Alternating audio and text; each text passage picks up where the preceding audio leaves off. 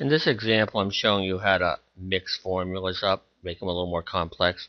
What we're doing here, I want to know if their average or their bonus average for the 4 quarters is $34,000 or more. They're going to get a bonus of 17.25% of their base salary, which will be added to it. I'm going to show you a couple of extra tricks with this. And rather than showing two columns, which you can do, you can embed these things in here. You could literally type it in, or you could use the functions. If I click on Format, Formulas, I click on Logical, because I'm going to use the if first. And if I want to say if the average of these 4 cells here, so I would say equal average, left parenthesis, highlight these 4 numbers, and I'm going to say greater than this threshold number here, $34,000. I'm going to make it a constant. And if I go over here, down below here, it's saying invalid. You don't put the equal in here. I just click delete the equal. And of course, you have to close the parenthesis.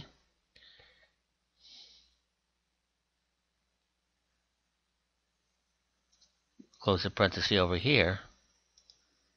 You got to be very careful. If your parentheses are off, I'm doing this intentionally just so that you know the sensitivity of doing this. It's saying false. That's good. And now I want to say if it's true, I want to multiply or add 17.25% of the salary. So what it is, it's the base salary plus the salary again times that 17.25% constant. Go down here,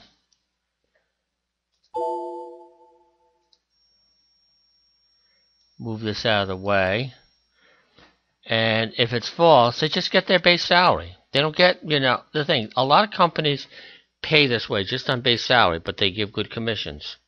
I say, okay, 45,000, I pull this down,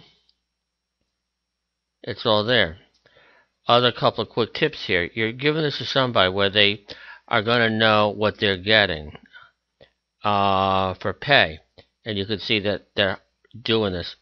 What you can do, watch this, I highlight these 4 rows here, I cut it.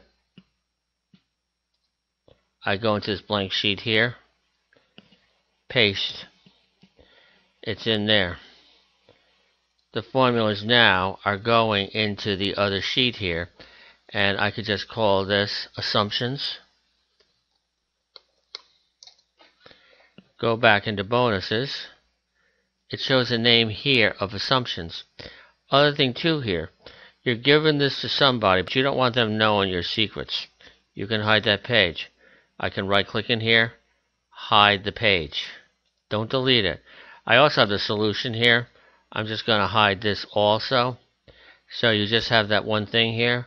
If you want to get them back, you right click on unhide, choose the sheet that you want. Relatively easy. What I would suggest doing if you're doing these for the first time, do the formula, check it out with a calculator with a couple of other conditions, so that way you're not over or underpaying your personnel.